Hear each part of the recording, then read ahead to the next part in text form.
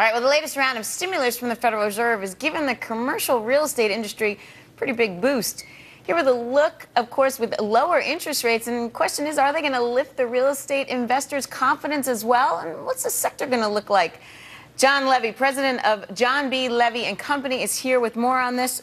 Okay, first of all, the Federal Reserve stimulus plan was supposed to help regular housing participants. Hasn't really done that. You're saying it's totally helped the commercial real estate market? Yeah, well, I think it has helped the housing. It'll help it a little bit more because the Fed is now buying more mortgage-backed securities.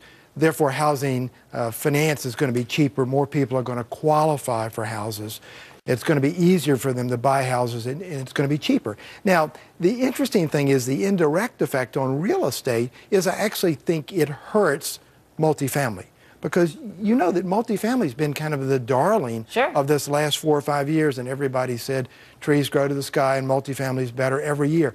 But with housing prices kind of bottoming and starting up, we've had a 6-year bottom in housing. People are going to start buying houses, and when they buy houses, talking about single family. Single family, and when they buy a house, they don't rent. So if you said, what's the silver lining? The silver lining is single family looks like it's starting to come up, but I think multifamily's kind of hit the top, and in the next year or two, we're going to look back and say... we were starting to see the equation, you know, do I rent, do I buy? And the numbers are really starting to come out more towards the you should buy.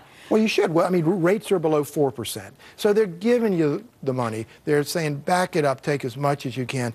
If you can borrow for less than 4% for 30 years... But it's a matter of qualifying. A lot of people still having issues with that. Let's talk commercial real estate, though. What areas in particular are you liking right now? Well, we like a couple things. We like hotels.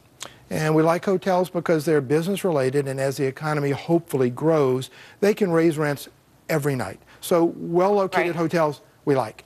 We like medical office buildings. Yeah, that's really interesting to me. Now, it's kind of interesting because you would think that, well, the Republicans would say we don't like medical office buildings because, you know, Obamacare is going to ruin things. People are going to leave medicine. None of that. It doesn't matter whether you're Republican, whether you're a Democrat.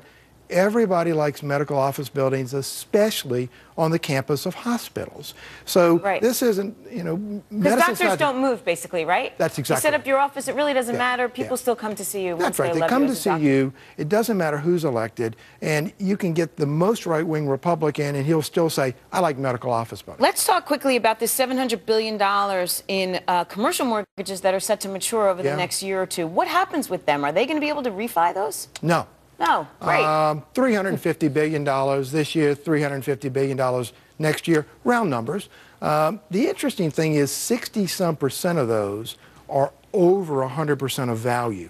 So they can't be refinanced. So does that mean we're going to see a little bit of a dip in the commercial market?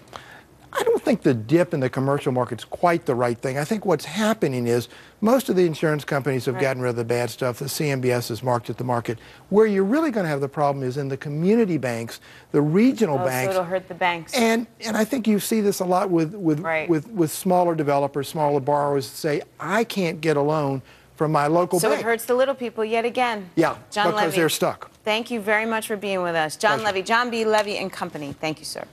All right, well, coming up, our American Airlines